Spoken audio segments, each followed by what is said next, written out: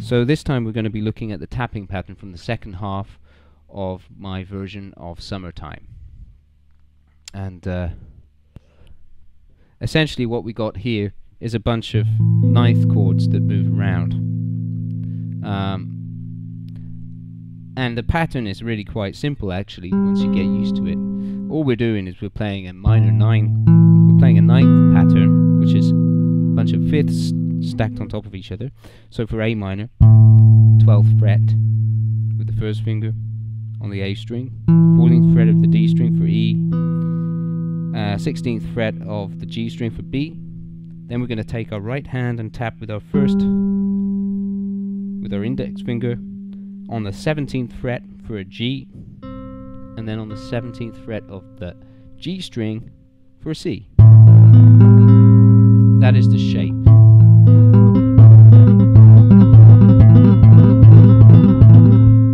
Right? So that shape moves around. It starts on A, then it moves down to an E, then we move it down 2 frets, transpose that to a G minor, and an a D minor. So that's really simple.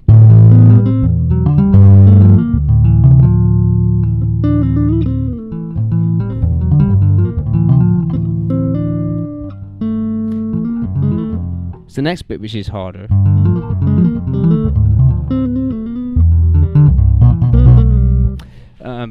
But it is all using ninth chords still. So, but this gets to be tricky because it's a real stretch.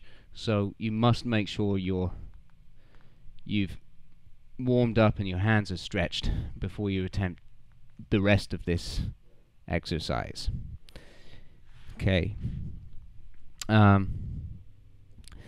So after we've gone down to the D minor for the second,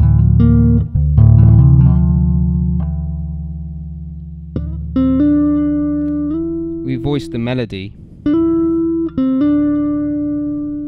with our right hand. So that's basically playing E, C, D up on the 21st fret, 17th fret, 19th fret of the G string.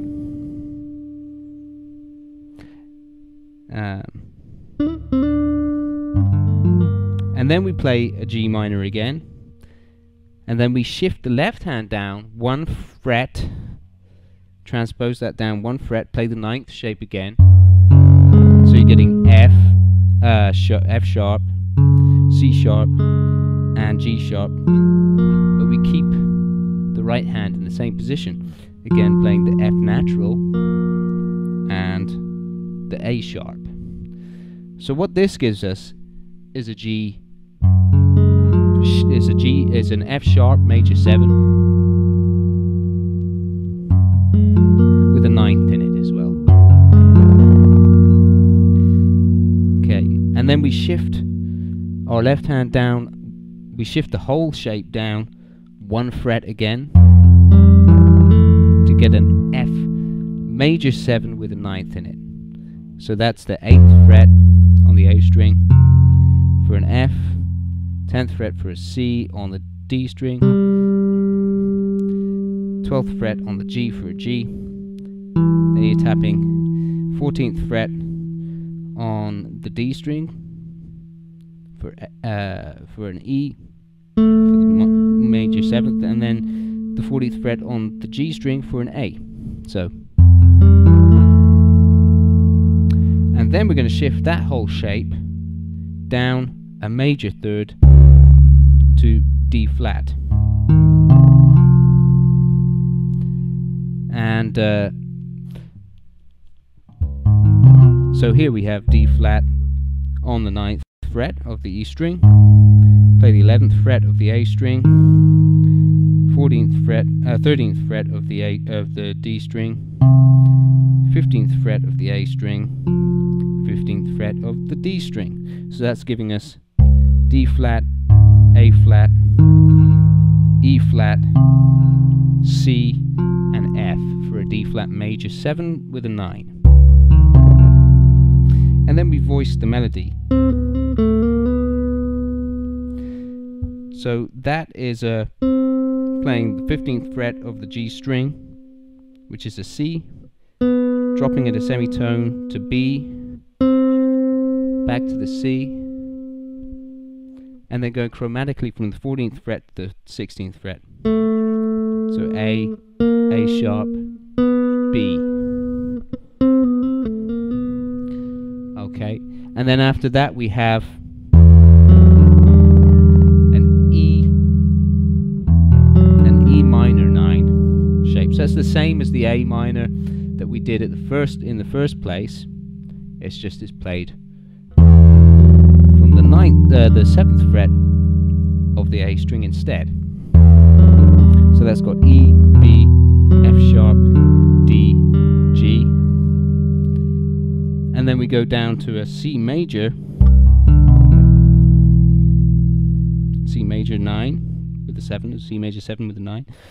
So that's the 8th fret, 10th fret, 12th fret, C, G, D, B, 14th fret, the A string, 14th fret of the D string for an E.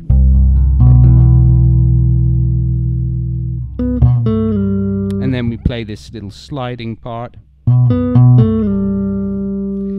which is all on the G string, going from the 16th fret for a B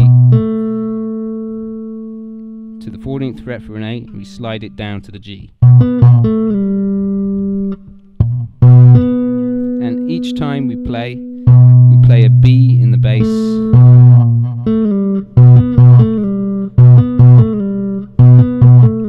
so that you see that.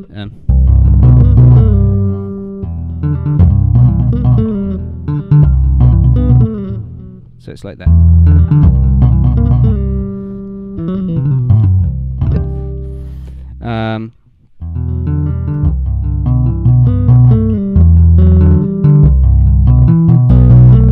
You can also tap the B in the bass there as well and move down to the B.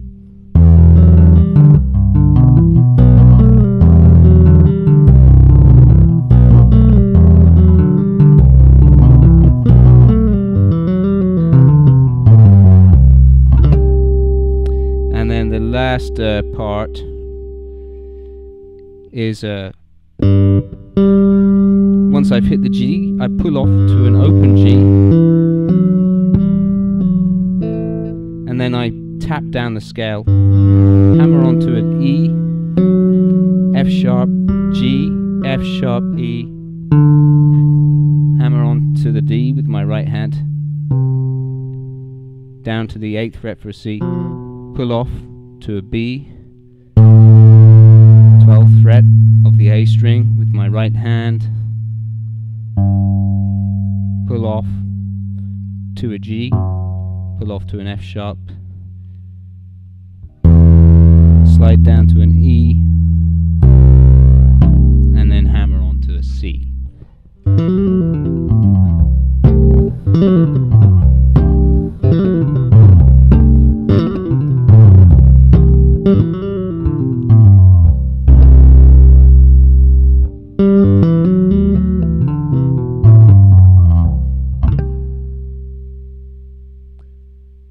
And that is essentially it for the intro.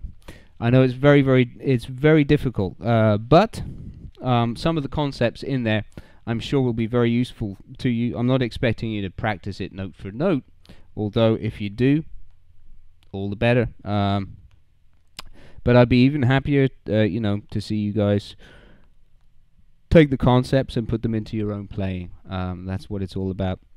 So I'll play it through once again very slowly for you.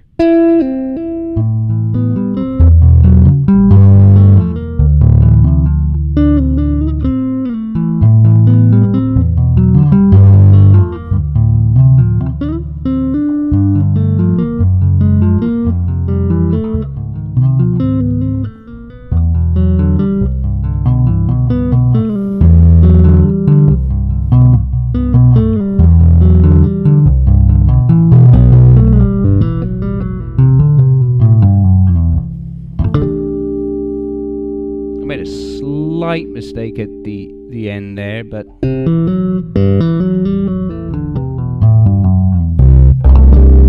there you get the general idea.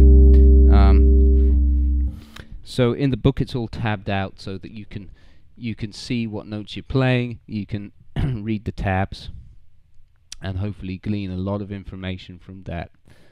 Okay, thanks for watching.